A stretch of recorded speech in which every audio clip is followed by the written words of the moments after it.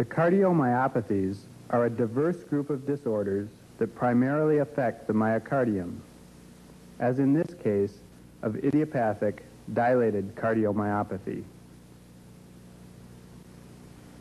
A World Health Organization task force has defined cardiomyopathies as heart muscle diseases of unknown cause.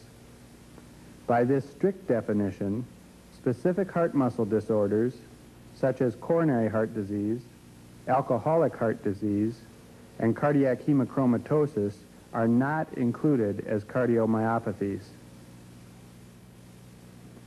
The cardiomyopathies are classified as dilated cardiomyopathy, hypertrophic cardiomyopathy, which may be either obstructive or non-obstructive, and restrictive cardiomyopathy. For this video presentation, we will discuss these entities in this sequence. Dilated cardiomyopathy is characterized by ventricular enlargement with reduced systolic function. In this anatomic specimen, all four chambers are enlarged.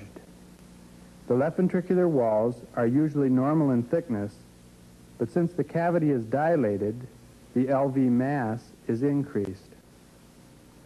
In some advanced cases with marked LV dilatation, the walls may appear thinner. Contrast this heart of a patient with dilated cardiomyopathy with the heart of an age-matched patient who died of non-cardiac causes.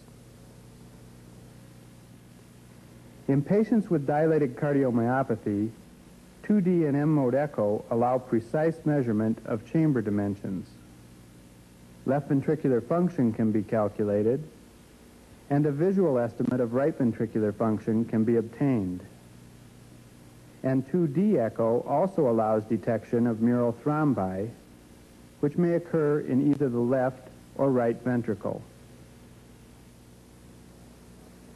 This is a parasternal long-axis diastolic still frame from a 77-year-old female with idiopathic dilated cardiomyopathy.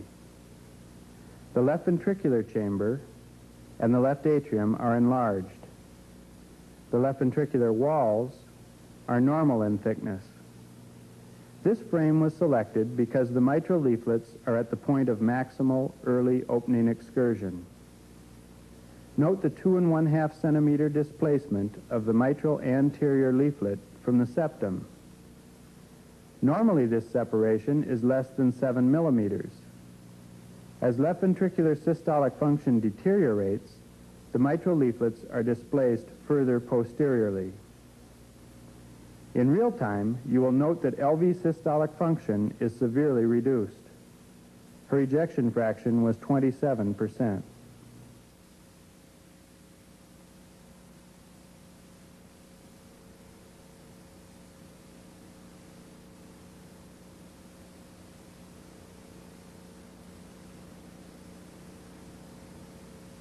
This is a parasternal short-axis view from the same patient at the level of the papillary muscles.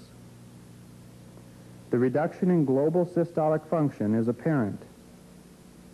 Note that the regional wall function may not always be uniformly reduced in patients with dilated cardiomyopathy. Frequently, the contractility of the basal and mid-infralateral wall segments is better preserved than the contraction of the remaining segments. M-mode can be used for chamber measurements and to study valve motion. In this parasternal long-axis view, an M-mode cursor has been placed across the right and left ventricles. The RV is enlarged. The left ventricular diastolic dimension is 66 millimeters, and the systolic dimension is also increased, 60 millimeters. The reduced systolic thickening of the septum and posterior wall is evident.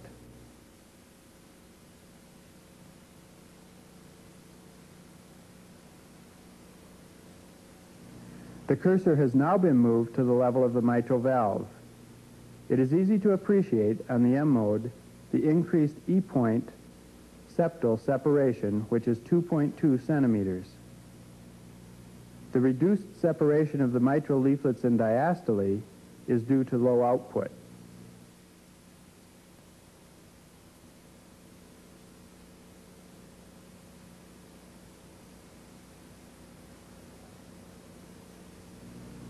The cursor now crosses the aortic valve and left atrium.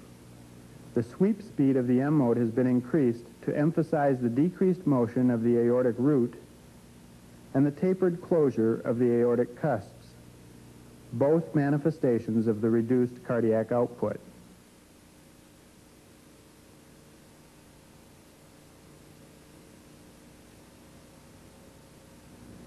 This 56-year-old male has enlargement of both ventricles. In real time, you will see that both left and right ventricular systolic function are severely depressed. His ejection fraction was 14%.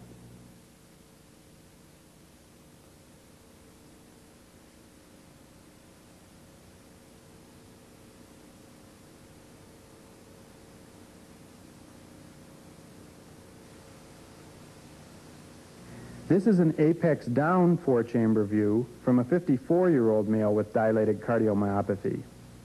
In contrast to the previous case, note that the right ventricle is normal in size, despite the huge left ventricle. Right ventricular systolic function is preserved, while the left ventricular ejection fraction was calculated as 10%. Note the marked rocking motion of the heart.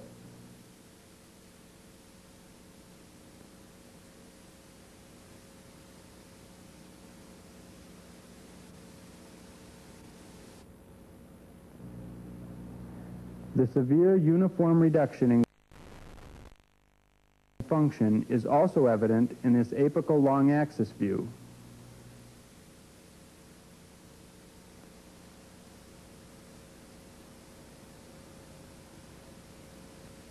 This 77-year-old male with dilated cardiomyopathy has enlargement of all four chambers. We have selected a 3.75 megahertz transducer and adjusted the gain upward in the ventricle to demarcate the swirling flow. Note the smoke-like echoes which move like a pinwheel in the LV.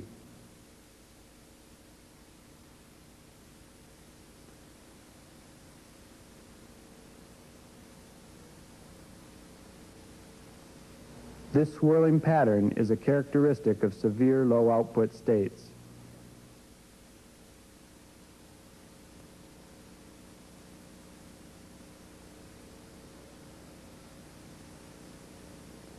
Mural thrombus, with its potential for systemic embolization, is one of the most dreaded complications of dilated cardiomyopathy. If mural thrombus is recognized soon enough, embolism can be prevented by anticoagulant therapy. This is a huge apical thrombus in a 29-year-old male with idiopathic dilated cardiomyopathy.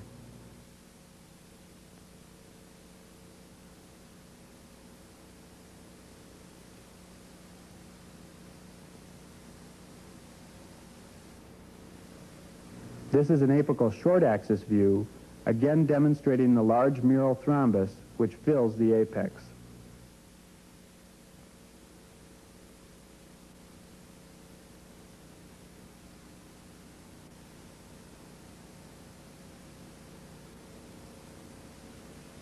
While 2D echocardiography is used to readily identify the structural and functional abnormalities that are characteristic of dilated cardiomyopathy, Doppler and flow imaging are utilized to delineate hemodynamic derangements.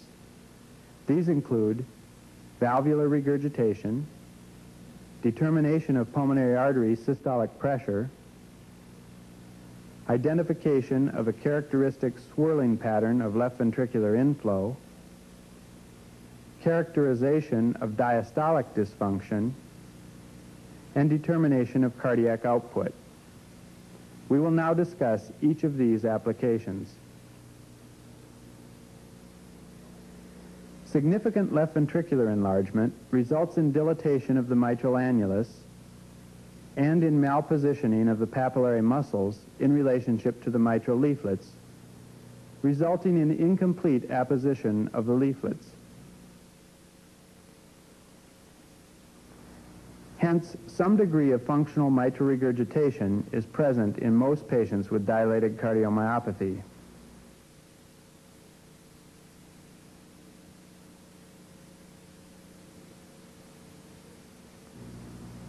Since this functional regurgitation tends to respond nicely to afterload reducing agents, it is important to be able to characterize the degree of mitral regurgitation for each patient with dilated cardiomyopathy. We have narrowed the sector to enhance color flow imaging of the regurgitant jet. This patient has moderate regurgitation. The jet fills the lateral portion of the left atrium.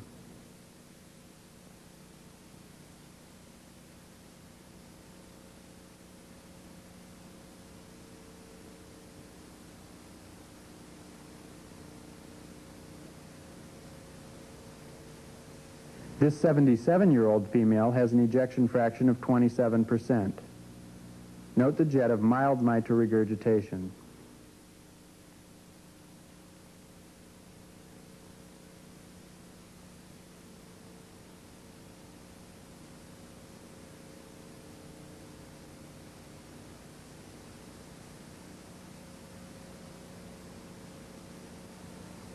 This patient with dilated cardiomyopathy also has severe reduction in LV function. In this case, mitral regurgitation is severe. The broad color jet nearly fills the left atrium.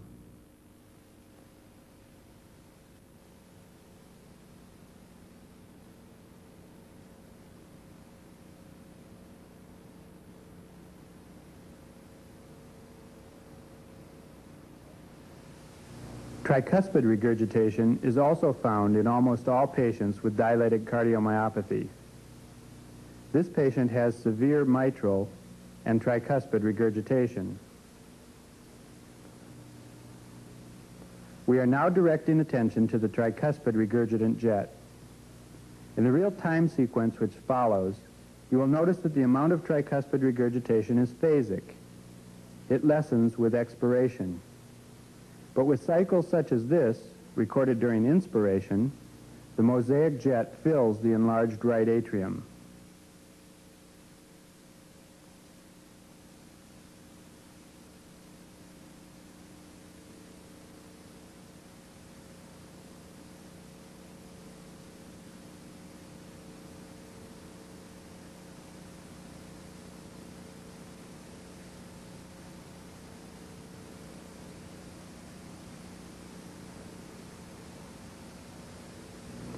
Not only is the color flow analysis of tricuspid regurgitation useful for patients with dilated cardiomyopathy, but continuous wave Doppler determination of the TR velocity is also important. This 69-year-old male with dilated cardiomyopathy demonstrates enlargement of all four chambers. His left ventricular ejection fraction is severely reduced at 13%. And his right ventricular function appears moderately reduced. A non-imaging Doppler probe was placed at his apex and directed toward the mitral valve. This is the continuous wave Doppler spectrum of mitral regurgitation. The strength of the signals suggests that the regurgitation is of significant degree. The peak velocity is relatively low for MR, being 4 meters per second. Using the Bernoulli equation, this indicates a 64 millimeter systolic gradient between left ventricle and left atrium. Since his systolic blood pressure was 90 millimeters of mercury, his left atrial pressure is approximately 26 millimeters of mercury. Furthermore, note this gradual rate of increase of the MR velocity, which indicates LV dysfunction with decreased rate of pressure generation.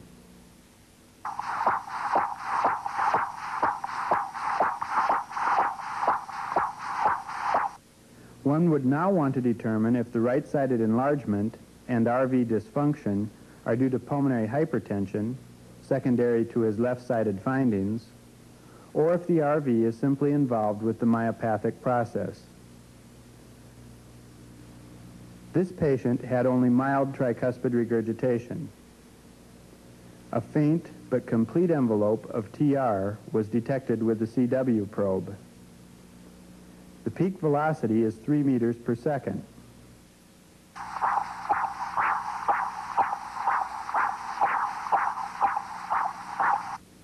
You will recall from tape number 6 that by inserting this TR velocity into the Bernoulli equation, we arrive at the systolic gradient between right ventricle and right atrium.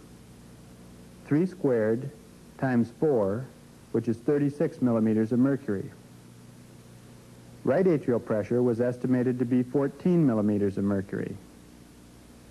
The right ventricular pressure is found by adding the right atrial pressure to the systolic gradient. 14 plus 36 equals 50 millimeters of mercury. In the absence of pulmonary stenosis, this RV systolic pressure is equal to the pulmonary artery systolic pressure. In this patient who had systemic hypotension with a systolic blood pressure of 90 millimeters of mercury, this pulmonary artery pressure of 50 millimeters of mercury represents moderate pulmonary hypertension.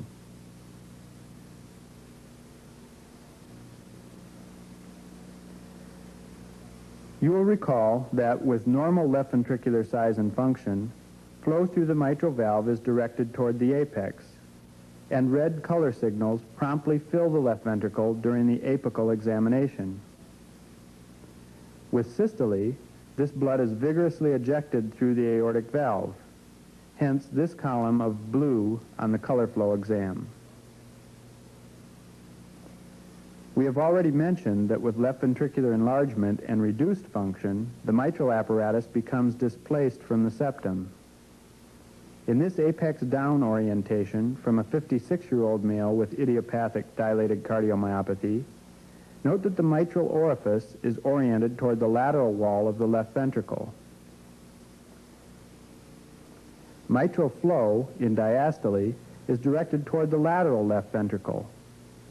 In real time, in addition to mild mitral regurgitation, you will see that in diastole, boluses of red color inflow swirl along the lateral wall towards the apex, and then turn toward the base, becoming encoded in blue.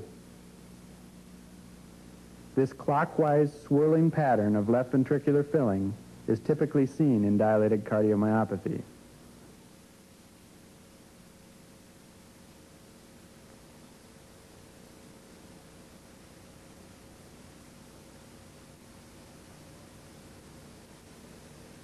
Abnormal left ventricular filling can be better characterized by pulsed wave Doppler.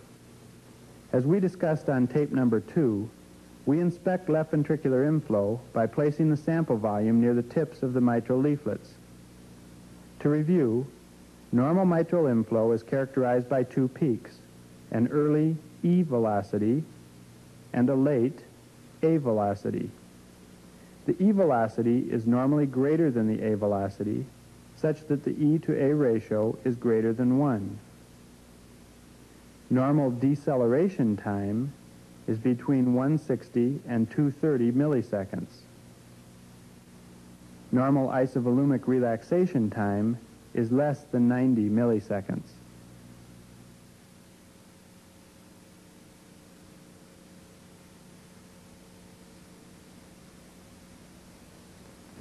This 83-year-old female has dilated cardiomyopathy with severely reduced function and an ejection fraction of 19%. A pulsed wave sample volume has been placed at the tips of the mitral leaflets. The pulse wave velocity profile shows a single spike.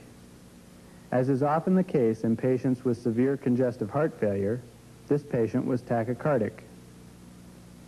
Carotid sinus massage was performed, and as the heart rate slowed, the E and A velocities could be clearly distinguished. We currently recognize 2 different abnormal diastolic patterns. Patients with dilated cardiomyopathy can have either pattern. This is the more common. The A velocity is very prominent compared to the reduced E velocity, and the deceleration slope is prolonged. This is the pattern of abnormal relaxation.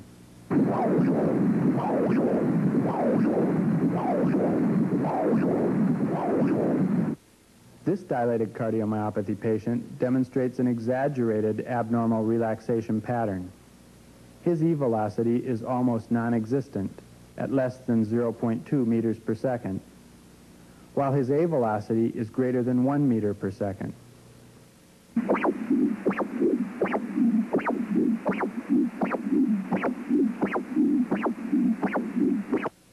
The second type of abnormal diastolic profile is illustrated by this 20-year-old male with dilated cardiomyopathy. The E velocity is nearly 1.1 meters per second with a small A velocity, and note that the deceleration slope is steep.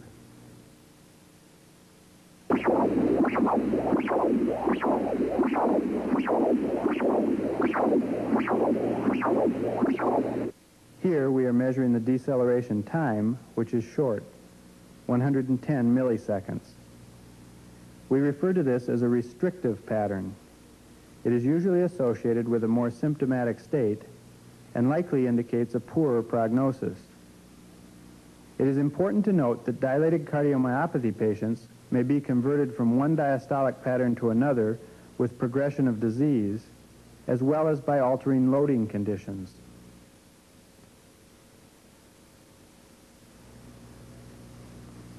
This patient has an ejection fraction of 10%. As mentioned on previous tapes, 2D and Doppler can be used to calculate cardiac output. For review, the stroke volume is the product of the left ventricular outflow tract time velocity integral and the area of the left ventricular outflow tract. This is an expanded parasternal long axis view from the same patient.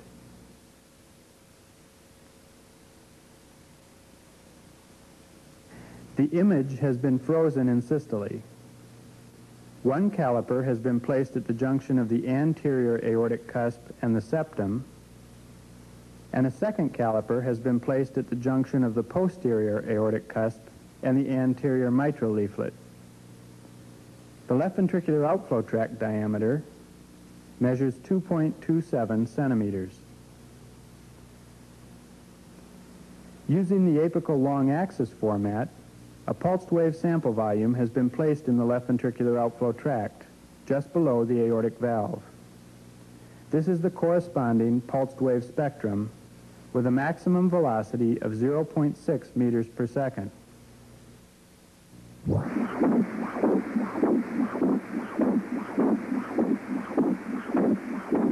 The pulsed wave envelope has been traced, and the instrument has calculated the time velocity integral, 10.4 centimeters.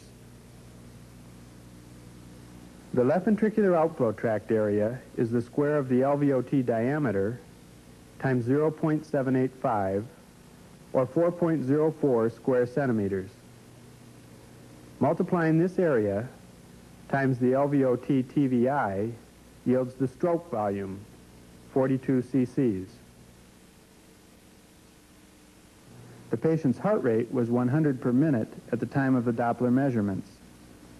Multiplying the stroke volume times the heart rate gives us the cardiac output, 4.2 liters per minute. Dividing by the patient's body surface area, 1.89 meters squared, we calculate the cardiac index, which is reduced at 2.2 liters per minute per meter squared. The combined use of 2D, Doppler, and flow imaging provides a comprehensive assessment of structural and functional abnormalities in patients with dilated cardiomyopathy. Left ventricular ejection fraction is prognostic, while serial assessment of diastolic dysfunction, pulmonary artery pressure, cardiac output, and mitral regurgitation can be used to assess the efficacy of therapeutic interventions. Although far less common than dilated cardiomyopathy, hypertrophic cardiomyopathy is nevertheless a unique disease entity with a fascinating morphologic and pathophysiologic spectrum. Echocardiography has contributed immensely to our understanding of the pathophysiology of this disease entity. The primary pathologic feature is hypertrophy of the ventricles which occurs without an obvious underlying cause, such as hypertension or valvular aortic stenosis. The hypertrophy is often disproportionate rather than concentric. Most commonly, the ventricular septum is hypertrophied to a greater degree than the posterior wall, referred to as asymmetric septal hypertrophy, or ASH. The ventricular chambers are usually small in hypertrophic cardiomyopathy. A dynamic systolic gradient is a common but not invariable finding. Several different morphologic variants of hypertrophic cardiomyopathy are recognized. Two-dimensional echocardiography has provided us with delineation of the full morphologic spectrum, and 2D echo is also excellent for characterizing systolic function. As with other entities, M-mode is useful for measuring chamber and wall dimensions. Furthermore, M-mode provided some of the earliest insights into the pathophysiology of hypertrophic cardiomyopathy, with demonstration of dynamic obstruction of the LV outflow tract due to systolic anterior motion, abbreviated as SAM, of the mitral valve. The resultant mid-systolic closure of the aortic valve can also be documented with M-mode. In recent years, Doppler echocardiography has permitted non-invasive hemodynamic assessment of the obstructive form, as well as providing a means of characterizing diastolic dysfunction. Flow imaging provides an angiographic-like display which is particularly useful for semi-quantitation of the mitral regurgitation that is almost always present with the obstructive form. Color Doppler is also used to enhance our understanding of the filling profiles associated with the several morphologic variants. We will first display the use of 2D and M mode in hypertrophic cardiomyopathy, and we will then demonstrate the utility of Doppler and flow imaging in this entity. This parasternal long axis view from a 32-year-old male demonstrates the most common morphologic variant of hypertrophic cardiomyopathy, with increased thickness of the entire ventricular septum. Note the normal thickness of the posterior wall. Ejection of blood into the outflow tract, bordered by the hypertrophied septum, creates a Venturi effect that sucks the free edge of the mitral leaflets against the septum. This is SAM, which is responsible for the dynamic left ventricular outflow tract gradient. This 14-year-old male has an extreme form of hypertrophic cardiomyopathy, and each member of his family had this same appearance. There is tremendous hypertrophy of the ventricular septum compared to only mild hypertrophy of the posterior wall. Note the abnormal texture of the septal myocardium, consisting of a highly refractile, granular appearance, which is typical for hypertrophic cardiomyopathy. The left ventricular cavity is small, such that the anterior mitral leaflet abuts the septum in diastole. In systole, systolic anterior motion of the mitral leaflets obstructs the left ventricular outflow tract. In real time, pay attention to both the SAM and to the hyperdynamic function with nearly complete cavity obliteration in systole.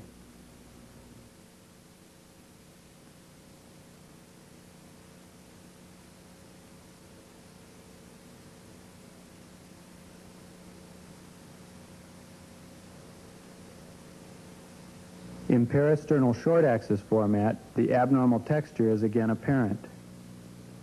The papillary muscles are mildly hypertrophied.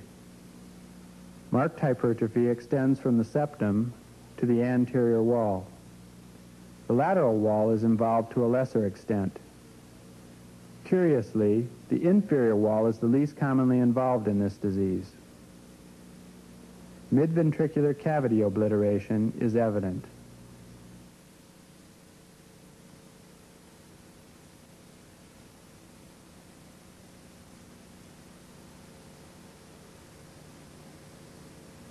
This is a parasternal long axis image from a 56-year-old male with hypertrophic cardiomyopathy.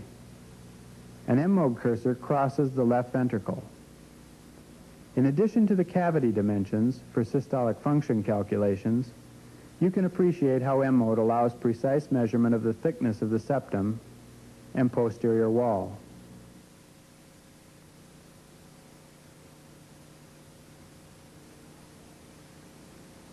The cursor now crosses the tips of the mitral leaflets. This is the typical appearance of systolic anterior motion by M-mode. In this case, the obstruction is not as severe as those previously displayed. The mitral leaflets do not fully obliterate the outflow tract in systole.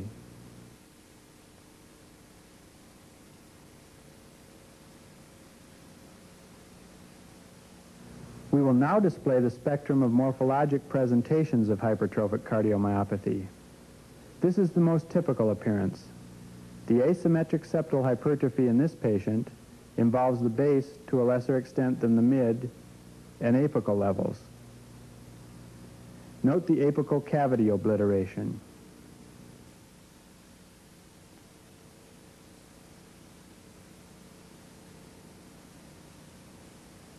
In apical long axis format, systolic anterior mitral motion is clearly seen to obstruct the LVOT.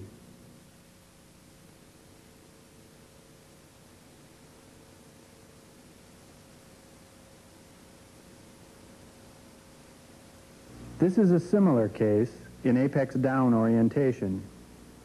The marked septal hypertrophy is more prominent at the mid-level than at either base or apex. This gives the septum a lemon-shaped appearance. The lateral wall is involved to a lesser extent. The left atrium is moderately enlarged.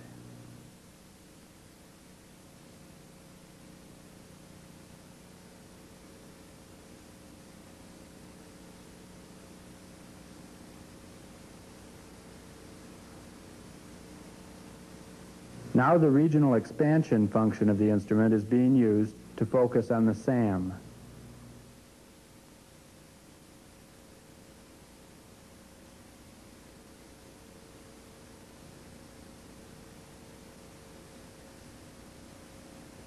This is a variant with more concentric hypertrophy. Note that the involvement of the lateral wall is as extensive as the septal involvement.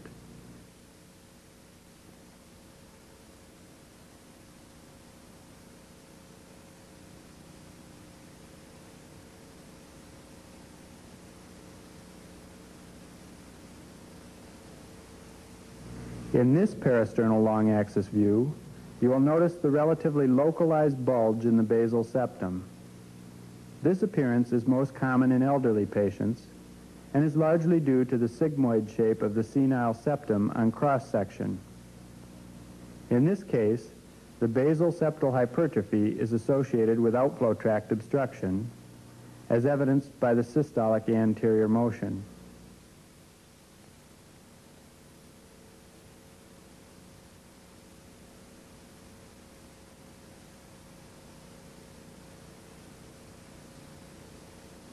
Apical hypertrophic cardiomyopathy is an unusual form, first described by Japanese investigators.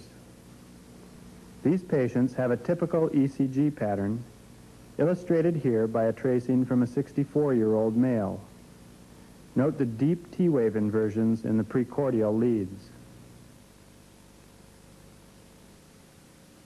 On 2D examination, hypertrophy either exclusively or predominantly involves the apex. It is important to properly adjust the gain settings to delineate this abnormality. The hypertrophy creates a narrow apical cavity, which gives the left ventricle this characteristic ace of spades appearance.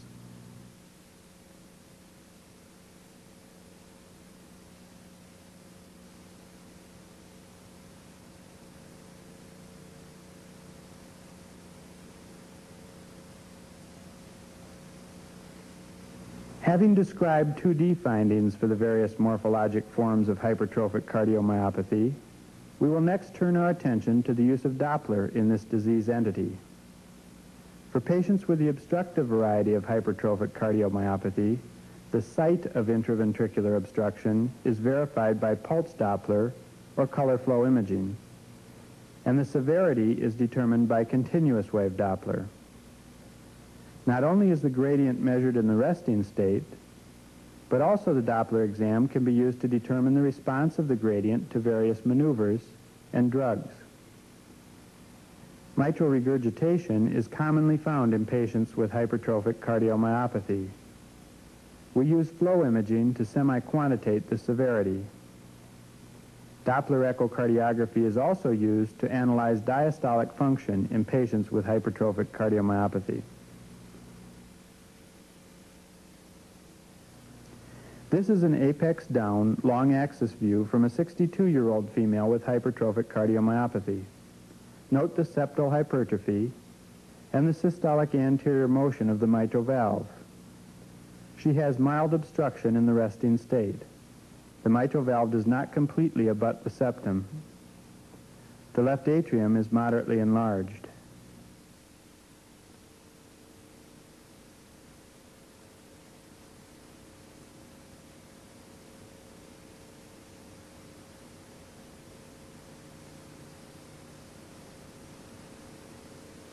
Pulsed wave scanning will be used to verify the site of obstruction.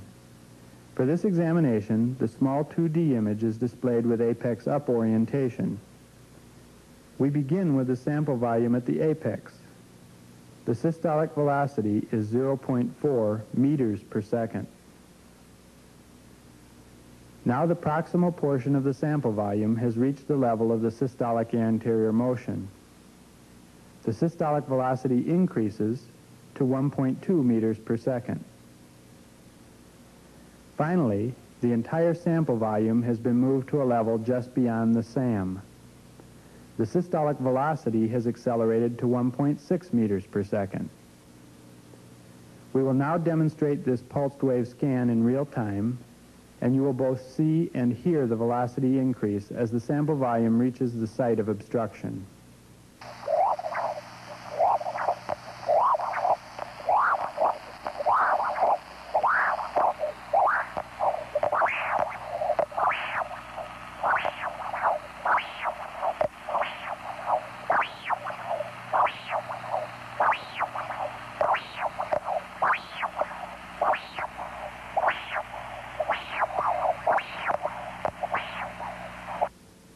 This 16-year-old male has severe hypertrophic cardiomyopathy.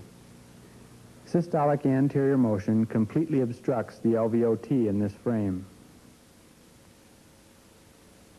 Color flow imaging quickly verifies the level of obstruction, which is identified as the site where color aliasing begins.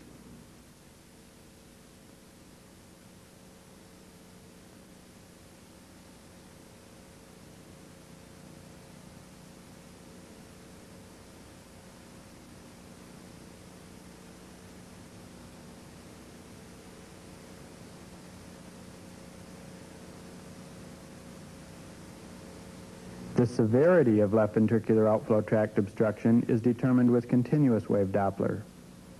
Signals are usually delineated best from an apical transducer location, although occasionally other locations, such as left peristernal, also yield a clearly defined envelope. Since, from an apical transducer position, the velocity of intraventricular obstruction, as well as mitral regurgitation, are directed away from the transducer, and are systolic in timing, occasionally these can be mistaken for each other. Therefore, some attention to detail is necessary to avoid confusion. Dynamic left ventricular outflow tract obstruction has a characteristic appearance. The peak is delayed, such that the CW spectrum is dagger-shaped. In this case, the maximum velocity is 4.2 meters per second. Using the Bernoulli equation, this calculates to a maximum instantaneous gradient of about 70 millimeters of mercury. Note this gap from the end of the ejection to the onset of mitral flow, which is the isovolumic relaxation period. By identifying this, we can be certain that this velocity spectrum is occurring during the ejection period and is therefore the velocity of obstruction. This CW recording is also from a patient with hypertrophic cardiomyopathy using an apical transducer location. The peak systolic velocity is 7 meters per second. However, this is not the spectrum representing obstruction. Note that there are no gaps at the isovolumic periods. This spectrum is holosystolic and therefore must represent mitral regurgitation. Identification of the isovolumic periods is critical in correctly identifying the spectrum representing obstruction for gradient calculation. Hypertrophic cardiomyopathy is characterized by a gradient that is dynamic. This dynamic feature can be nicely demonstrated in the non-invasive laboratory using continuous wave Doppler. This sequence illustrates how the gradient can be manipulated. In the resting state, the peak velocity is 2.1 meters per second, which calculates to a gradient of 18 millimeters of mercury. Next, the patient performs a Valsalva maneuver, and the velocity increases to 4.5 meters per second, which is a gradient of 81 millimeters of mercury. Finally, we have the patient inhale amyl nitrite, and the gradient increases to 121 millimeters of mercury.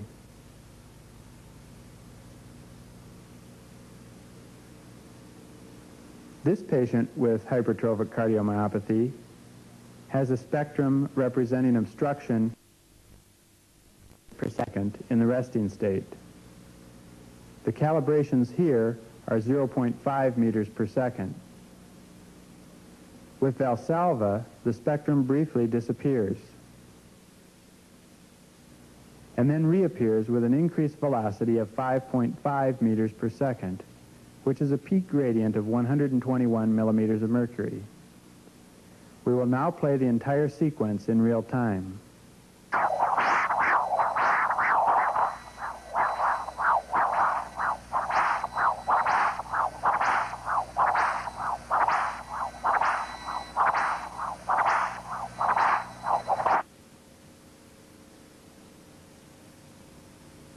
Dr. Sasson and the group at Stanford have studied hundreds of cardiac cycles from 5 patients with hypertrophic cardiomyopathy who underwent catheterization simultaneously with Doppler measurement of the LVOT velocity.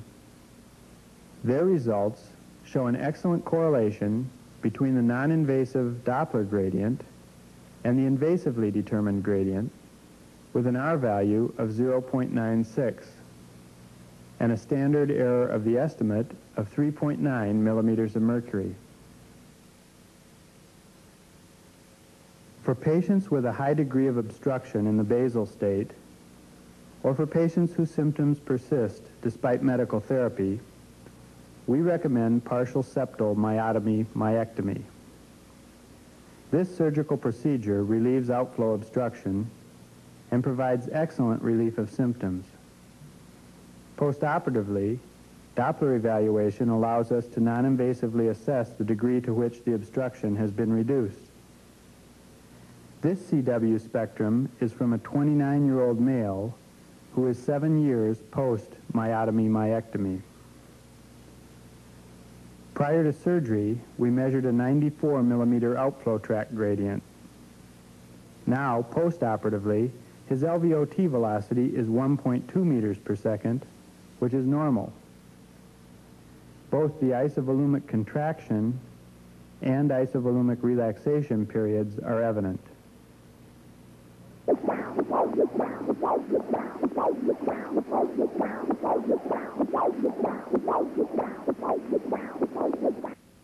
Color flow imaging can be used to semi-quantitate the degree of mitral regurgitation in hypertrophic cardiomyopathy.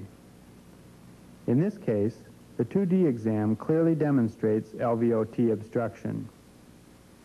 The sector has been narrowed to enhance flow imaging. The mosaic signals in the outflow tract are due to the high degree of obstruction. Mild mitral regurgitation is evident. The jet is directed posterolaterally.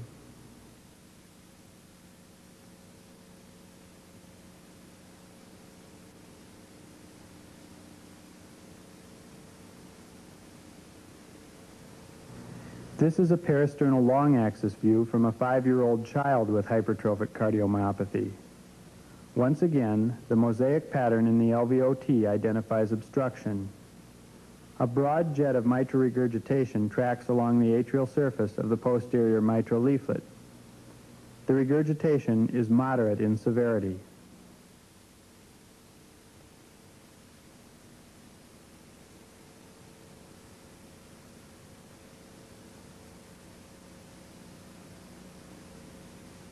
The semi-quantitation of mitral regurgitation can be made both in the baseline state and following maneuvers or drugs. This latter is particularly useful for patients being considered for septal myotomy myectomy.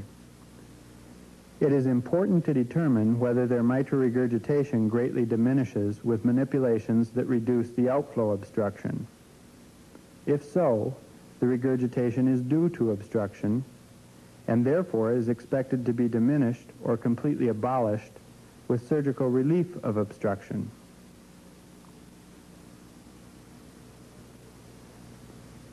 This apical long axis view demonstrates left ventricular outflow tract obstruction. The gradient was 100 millimeters of mercury by CW Doppler exam. The obstruction is identified by the mosaic pattern in the LVOT. A jet of severe mitral regurgitation fills the left atrium.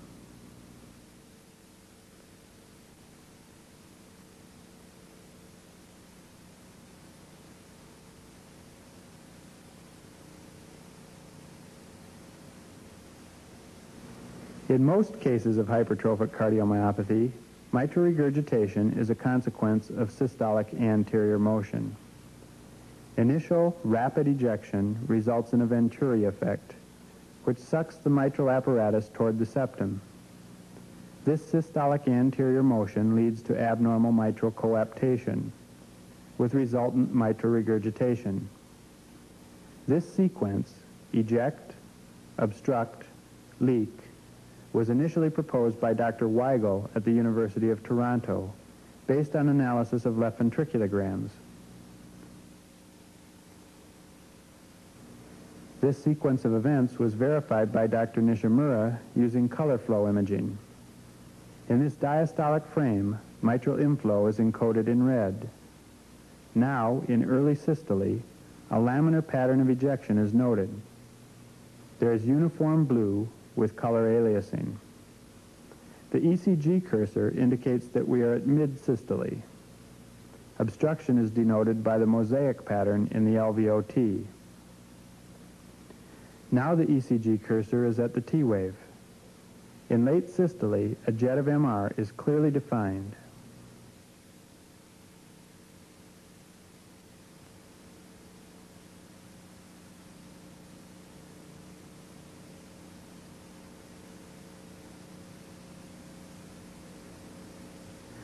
Color M mode can also be used for precise timing of these systolic events in hypertrophic obstructive cardiomyopathy. The 2D image is in parasternal short axis orientation. The M mode cursor crosses the LVOT and the left atrium. This is the resultant color M mode: mitral valve, LVOT, and left atrium. In early systole, the uniform blue indicates laminar ejection, which is followed by the mosaic pattern of obstruction, which is followed by the mosaic pattern of mitral regurgitation in the left atrium.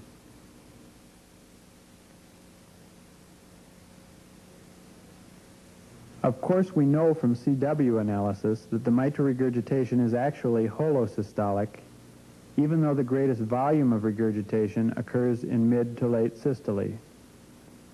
As our instruments have become more sensitive, we are able to detect the weaker early signals of MR, as well as the strong signals of the fully developed jet later in systole.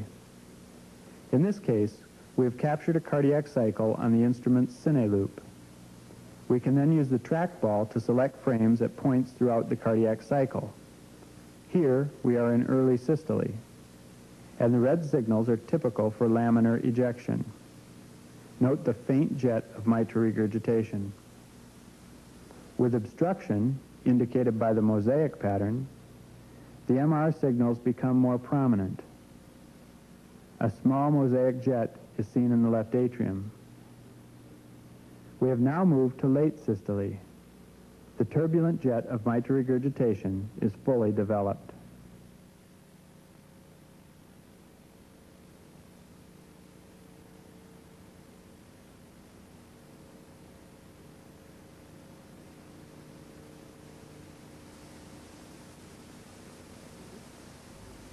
Up to this point, we have been discussing systolic aberrations of hypertrophic cardiomyopathy, but this is also a disease of diastole.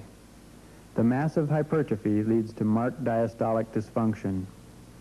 As with dilated cardiomyopathy, we currently recognize two types of abnormal diastolic patterns.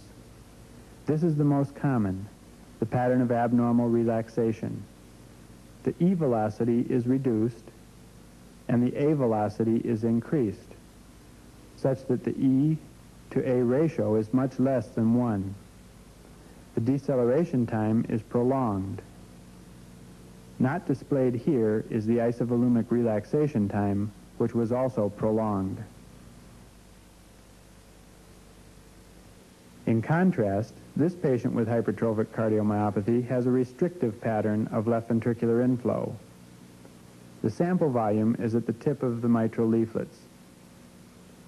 The E to A ratio is increased, and the deceleration time is 160 milliseconds. As previously mentioned, this restrictive pattern is usually found in patients who are the most symptomatic.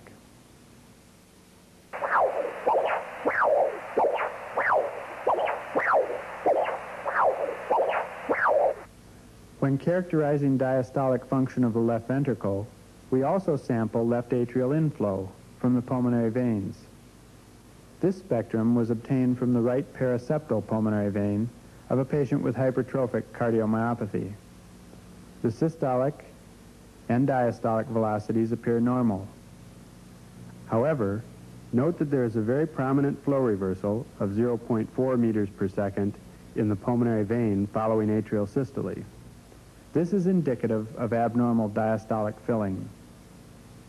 Sampling pulmonary venous flow is particularly useful in cases of suspected diastolic dysfunction when the mitral flow profile appears normal. This spectrum was obtained from a patient with hypertrophic cardiomyopathy using a CW transducer at the apex. It illustrates a typical feature of this disorder first described by Dr. Hatley. This is the E velocity, which is reduced. The A velocity is accentuated. Hence, the pattern is that of abnormal relaxation. This large velocity spike of 2 meters per second occurs between the end of ejection and the onset of mitral flow. That is, it occurs during the isovolumic relaxation time. With hypertrophic cardiomyopathy, the apex relaxes before the base. This results in displacement of the end systolic volume of blood toward the apex. It is the velocity of this displacement which we record by Doppler during isovolumic relaxation. This IVRT signal, therefore, is a manifestation of dysynchronous relaxation. You must be careful not to mistake this signal for the E velocity.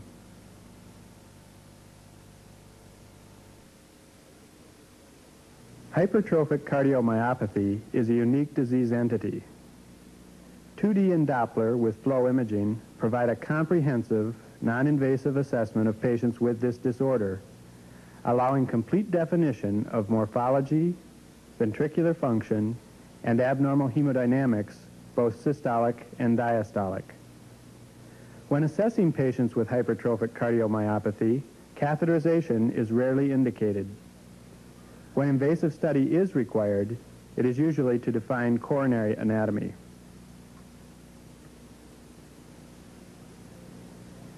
This parasternal long axis view from a 10-year-old female shows concentric left ventricular hypertrophy. There is systolic anterior motion of the mitral apparatus. Her diagnosis was evident on clinical exam. She has Friedreich's ataxia. This is a specific disorder affecting cardiac muscle, which has a morphologic appearance very similar to hypertrophic cardiomyopathy.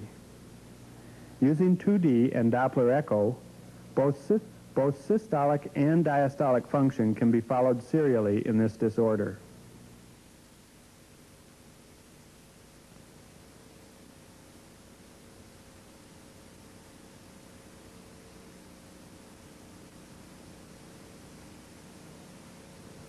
Restrictive cardiomyopathy is far less common than either dilated or hypertrophic cardiomyopathies.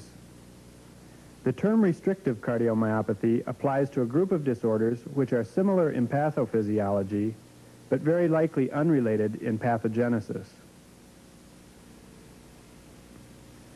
Restrictive cardiomyopathy is characterized by normal ventricular cavity size, biatrial enlargement, a predominant abnormality of diastolic function, and normal systolic function, at least early in the disease course. Unlike dilated and hypertrophic cardiomyopathies, whose definitions are based on morphology, the World Health Organization definition of restrictive cardiomyopathy is based on the hemodynamic derangement.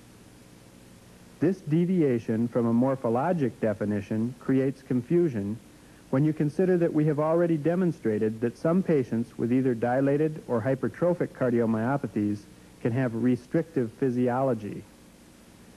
Since the ventricles are normal-sized, with normal wall thickness in the primary form of restrictive cardiomyopathy, we prefer to classify this entity using morphologic terminology: non-dilated, non-hypertrophic cardiomyopathy.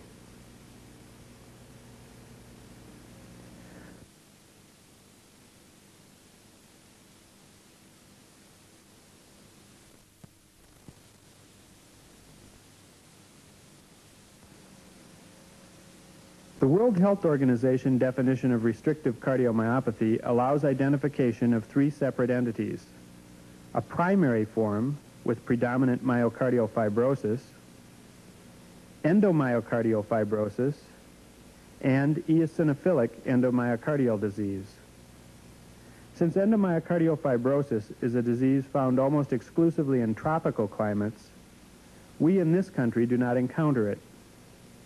We will therefore focus attention at this time on the primary form and on eosinophilic endomyocardial disease, which is largely limited to temperate climates.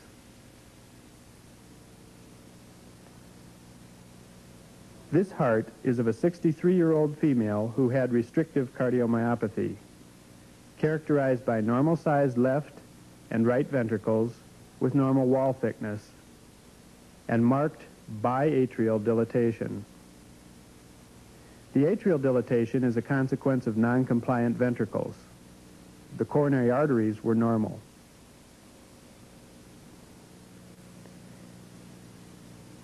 This 77-year-old male has a primary form of non-dilated, non-hypertrophic cardiomyopathy. The normal-sized ventricles are overshadowed by the huge atria. Ventricular systolic function is normal.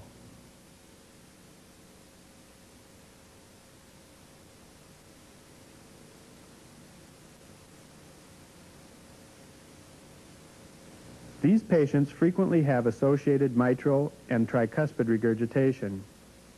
Here we have narrowed the sector, focusing on the left ventricle and left atrium in order to optimize the jet of moderate mitral regurgitation.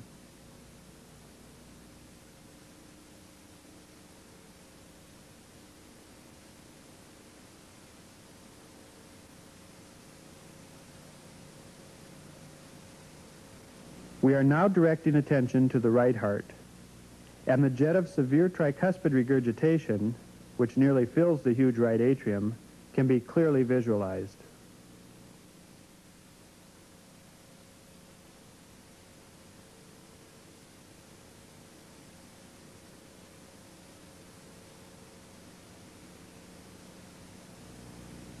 We have, earlier in this tape, described the appearance of restrictive physiology on pulsed wave Doppler examination.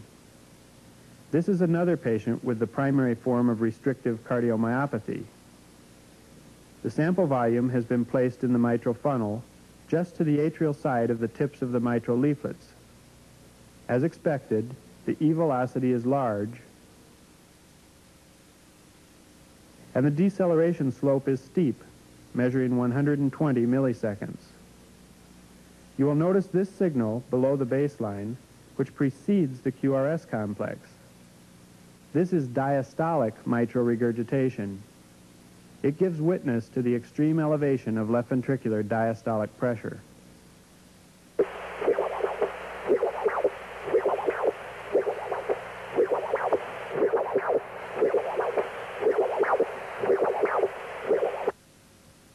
The sample volume is now positioned just to the atrial side of the tricuspid valve. The tricuspid diastolic inflow pattern also shows a prominent E velocity. This is systolic tricuspid regurgitation.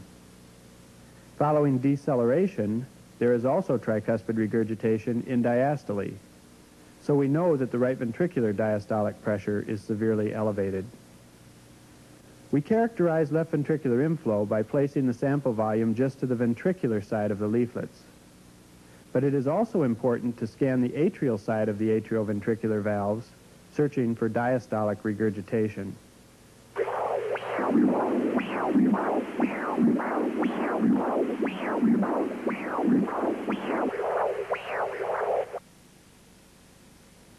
Eosinophilic endomyocardial disease is part of the spectrum of the idiopathic hypereosinophilic syndrome, which can result in infiltration of multiple organs.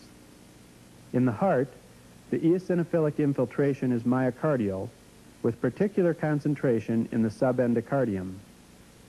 There is resultant subendocardial necrosis, followed by thrombosis, and finally fibrosis.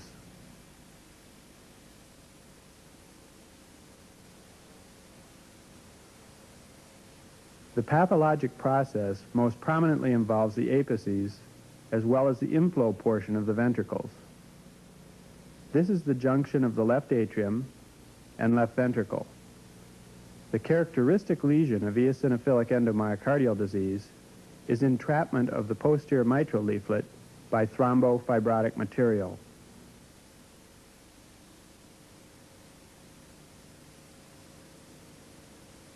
This apical long axis view is from a 59-year-old female with hypereosinophilic syndrome, demonstrating characteristic 2D echo features of this disorder. This bulge is the thrombofibrotic material, and this is the entrapped posterior mitral leaflet.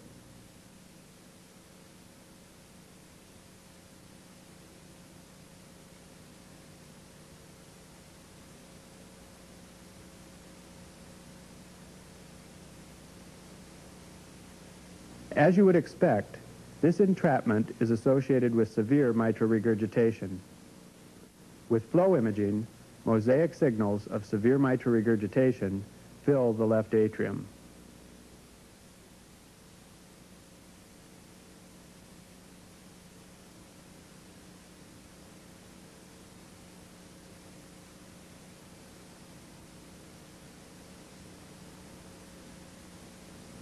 The holosystolic signals of severe mitral regurgitation are also evident on color M mode.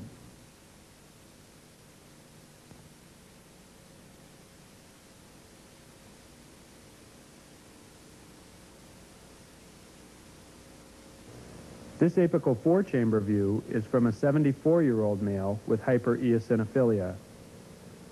In addition to entrapment of the posterior mitral leaflet, eosinophilic endomyocardial disease also tends to obliterate the apex with thrombus, which eventually becomes fibrotic. As opposed to apical hypertrophic cardiomyopathy, with eosinophilic endomyocardial disease, there is no longer an apical cavity visualized. The apex is obliterated in diastole as well as in systole.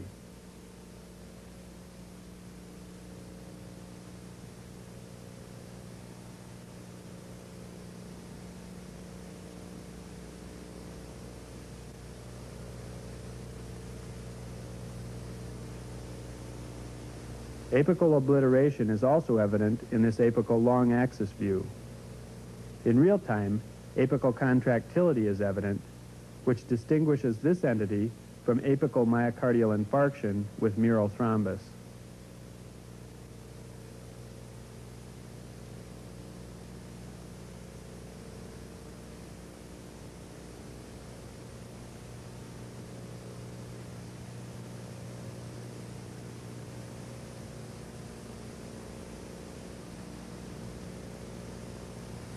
Cardiac amyloid is classified as a specific disease affecting heart muscle, although its small ventricular chambers, prominent abnormalities of diastolic function, and normal systolic function early in the course certainly make this disease entity very similar to the restrictive cardiomyopathies which we have just discussed. The increased wall thickness associated with cardiac amyloid might be mistaken for hypertrophy. Therefore, it is prudent not to diagnose LVH by echo whenever the wall thickness is increased.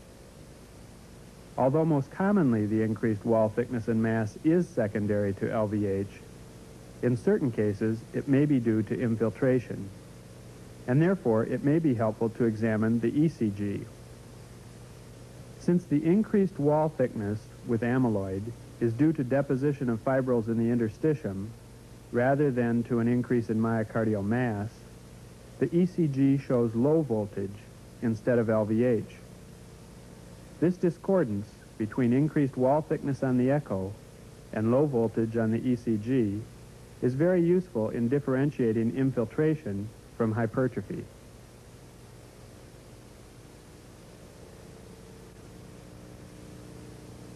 Cardiac amyloidosis is an infiltrative disorder. Amyloid fibrils deposit in the interstitium between cardiac myocytes. This infiltration leads to increased thickness of the ventricular walls, as demonstrated in this pathologic specimen. The ventricular chambers are not dilated. The amyloid deposits are in the lighter colored areas within the myocardium.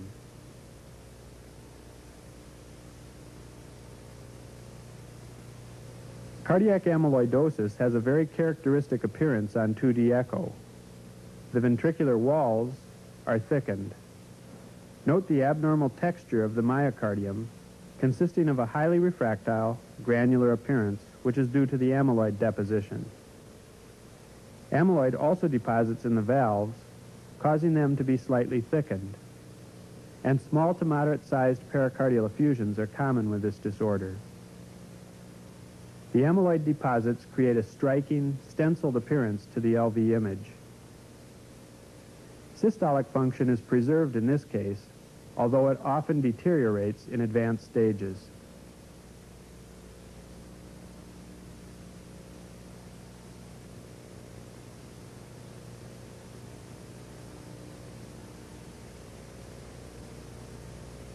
In this apical long axis view, the small pericardial effusion is again evident.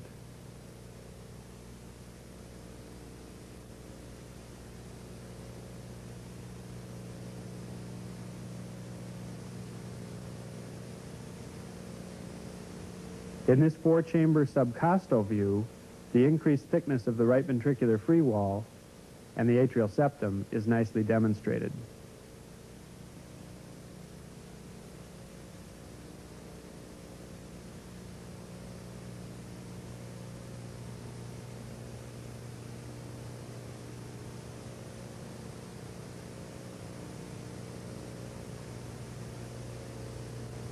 This parasternal long axis view from a 41-year-old female is typical for cardiac amyloid, with marked increase in thickness of the ventricular septum and posterior wall. The papillary muscles are also thickened and granular in appearance. There is a small pericardial effusion. The left atrium is enlarged. Note the coronary sinus, which is well outlined, and the mitral and aortic valves are thickened.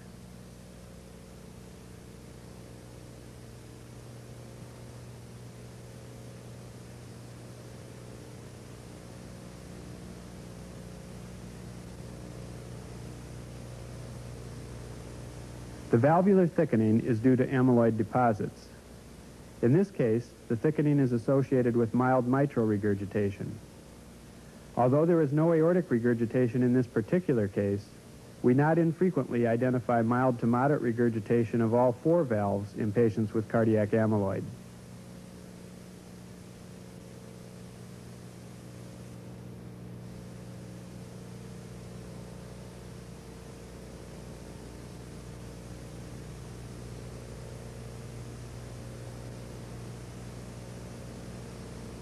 In this case of cardiac amyloid, the pulse wave spectrum shows a restrictive pattern. The E and A velocities are nearly fused, but can be distinguished. The E velocity is 1 meter per second, while the A velocity is just less than 0.4 meters per second. The deceleration slope is steep. The deceleration time measured 130 milliseconds. This restrictive diastolic profile typically appears in the advanced stage of cardiac amyloidosis.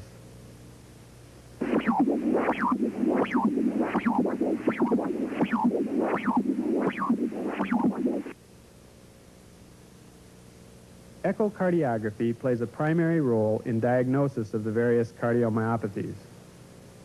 Patients presenting with cardiomegaly on physical exam or chest x-ray and patients presenting with signs and symptoms of congestive heart failure can be immediately categorized according to the morphologic abnormalities on the 2D exam. Systolic function can be readily determined, and Doppler and flow imaging can be used to fully characterize systolic and diastolic hemodynamics, which can then be followed serially through the course of the disease and various therapeutic interventions.